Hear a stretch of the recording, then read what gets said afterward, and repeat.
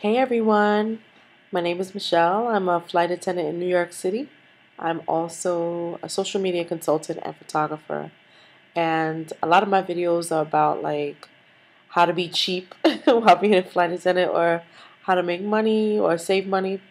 I wanted to talk today about, I guess, entering the fields. And there are two questions I get a lot, and I hope that I can cover them in this video. Okay, so the first thing I want to talk about, let's talk about being plus size in this industry. I do get a lot of women, especially when I hashtag my Instagram posts, and they will inbox me and ask me about, you know, being a flight attendant. How is it being plus size? It's great. I have not experienced any type of discrimination or anomalies on the job. Um, I'm a size 16, so technically I'm your average size woman in American standards. And to be honest, it's never been a struggle. There's never been anything that would make me say, "Oh my God, this job is not for me because of my size." Now, about the job, right? So we need to be able to evacuate an aircraft and fit through the exits of a plane. So just make sure you can do that. How you can do that is you will apply for an airline, see what kind of aircraft they fly, and you can do that on their app. Like, I know some main lines actually list their fleet on their app and on their websites. You can see what kind of airplanes they fly. Go to Seat Guru, or I think that's the name of the app. That's it. There's a website where you can see the inside of the plane. A lot of people take pictures of the insides of the plane. Um, you can do that. Which basically means research. Do your research. You also want to look the part. And I don't just mean like dressing up for your video interview. I mean like dressing for your body type. Because personally, what I'm wearing right now is just my little throw-in shirt. And it's like an Old Navy shirt that I got years ago when I didn't really know my body type. I threw out a lot of those clothes, but I kept this because it's sheer, it's long sleeve, it's light. I like to pack light. And so I'm on a trip now, and I wear this shirt like to go down to the lobby if I need something and whatnot. So the thing is, like, I would never wear this shirt now because I know my body type, I know what works well. So for us plus size sisters, we would wear like midi skirts. We would wear sheath dresses with closely fitted blazers. We would wear something around our neck, but not too close up, just something that elongates our neck. We have to wear heels. Um, Start practicing in your apartment wearing high heels, because most airlines do want you to actually wear high heels. I think maybe all of them want you to wear your high heels in the concourse, and then you can only change it to your service shoes once the plane door closes. So keep in mind that there is a uniform. You have to look the part, but when you go to the interview, show them that you're stylish, that you're sassy. Um, it's just a matter of marketing yourself, right? You want to make sure you look the part, act the part, and you want to give them the idea that you know how to do this before you even get the job. So a lot of it is dressing for the part, research, as I said, and just basically showing up, being your beautifully bubbly self. Take care of your health. Even though I'm plus size. Like, I looked at a flight attendant tonight. Her face when she saw me swapping out my drawers, my bins, because as a flight attendant, you need to be able to push, pull, bend, stretch to be able to restock carts. It's tight, confining spaces. You're like, oh my God, like I have to actually do this in here. Like, you have to be able to do all those things. And as a plus size woman, I can say other women my size, I'm much more fit than they are. I work out at least twice a week when I'm at home, twice a week at home, and at least once on the road. I try to do this because I can't, I have to be active. You have to remain active. And a lot of times we are sedentary, especially if you're, say, today I deadheaded for 2 hours. I sat for 2 hours. Then I sat for a few more hours waiting for my next flight because I had they call it a long sit in the crew room. But anyway, being plus size is a beautiful thing. Just be healthy enough to, be your best self. And it will show when you go to your interview. Okay? If you have any questions about maybe I should do a video about how I dress outside of the office. Yeah, if you have any questions about how to dress for an interview as a plus size woman, maybe I can have someone film it and I could be hands-free and show you how I actually dress outside of work, and you'll get an idea of how to look as a plus size woman. So the next thing I wanted to talk about, which is more cut and dry. Okay, so sometimes I get, oh, you're a flight attendant? I just applied to a company. I speak 3 languages, or I have my master's. Basically, they're trying to tell me how qualified they are for the job, but they feel as though they were rejected because of their age. Now, I have an idea for this. If you've ever gone through the process of being a flight attendant, one thing about this job is that because they tend to open the job and there are a lot of applicants, you will have to do a video interview and or phone interview.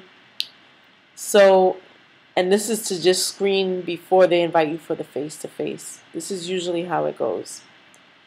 So here's the thing. Before you do your video interview, go to the MAC counter or whatever makeup counter at your local department store. Go get a refreshing makeover. Do it on a day that you feel most relaxed. For me, that would be Saturday mornings or a morning like a Friday, Saturday morning, when I'm just like coming off of work or ending my work week. Maybe you feel most relaxed on Sunday evening after you do like church or your yoga class. Do it when you are relaxed and you are easy to just like you're not like, I guess, nervous. Try to do it at a relaxed time. Get your makeup done. And men, this applies to you too, because as a photographer, we offer, when I have my studio, we offered a package to men. We would call it complexion evening, or instead of saying makeup, guys get your makeup done. Most men won't, it won't apply. They don't feel as that applies to them, so they won't add it onto their package, and it could affect the photos. We don't want you to buy a package with makeup. We want you to get makeup done so that you look better in your photos. Sometimes we called it hairline toning, where my makeup artist would tone the hairline. So this applies to women and men, but the point is, if you go to the MAC counter and you say, I'm doing a video interview, I have a really crappy MacBook, that would be me talking right now, I want to look my best in this interview, even though it's a video. Can you, rejuvenate my face, just make me look like I have on soap opera makeup, or, you know what I'm saying, like, not TV makeup, but, because TV makeup tends to be very heavy, but tell them that you want something that's going to make you look lighter and refreshed for the screen. That's going to be something different. And when they do this, I think you'll get the results that you're looking for. Um, Typically, okay, so right now, I have a video, a getting ready with me video from 2 or 3 years ago. And if you look at the beginning of the video, I'm very candid. I don't have any makeup on, and I want you to see what I look like beforehand. And this is contouring, highlighting underneath my eyes, reverse contouring, and this is at the end of the night, and I still look pretty good. I don't powder during the day because I feel like it clogs my pores, but I reverse contour here, darken here. I mean, like, I have hairline contour. If I showed you my picture of what I look like after, you'd be like, wow. So don't underestimate the power of makeup. And what we always tell my clients when they're getting their makeup done for a shoot, it's so beautiful. I don't want to wash it off when I get home. Make a day out of it. You go get your makeup done. You go do your video interview. And then go out to brunch with your wife, your husband, whoever. Like, make a day out of it. Go experience, a rejuvenated look. And it's not going to be like a full face either. It can just be a little bit of concealer and the edge, but with no powder, so it doesn't go on your lines. Like me, I have really bad lines underneath here. Like, I'm 40, so not that every 40-year-old looks as good as me. I'm proud to say that. But also, not every 40-year-old has a lot of lines underneath their eyes, which I do. So I just say this to say, don't give up on your dream. The flight attendant industry does not discriminate. When I was in my first training class, we had a pretty young class, looking young looking. Like, I was like going on 40. I'm sitting in the front row because at this airline they seated us in age order, like oldest up front, youngest in the back. The girl that was sitting there, she was over 50. She didn't look her age, but she was over 50. The the second training I went to, the oldest person in the room was like maybe in his 60s, and there were other women in the class next door that were in their 60s. So technically, it can happen for you. Just rebrand or market yourself differently. Don't, because the thing about it is, some airlines require makeup. Some airlines don't. So just because that airline does not require makeup, that does not mean that you should not show up to, the event, the interview, the video interview, work even without makeup. Put a little bit of effort. And I think that if you not only just do your makeup, but go have it done, they can show you the quickest way to, because me, I take long on my face because it's a part of my routine of getting ready. It's just a ritual that I like to do for myself to relax before I go out to work. It's a little pampering, but chances are you're not going to spend an hour sitting in the MAC makeup counter chair. He or she is going to show you how to do it really quickly because she doesn't have much time. She has other customers that she has to deal with. But that makeup artist is going to do it precisely the way it needs to be done. And how you're going to test it is you're going to grab your phone and do a test. I would say test it with the flash on and the flash off. Take a picture of yourself. And that is going to be the best way to ace your video interview and possibly the face-to-face interview if you are a mature adult looking to get into the industry. So that's it. 14 minutes, way too long.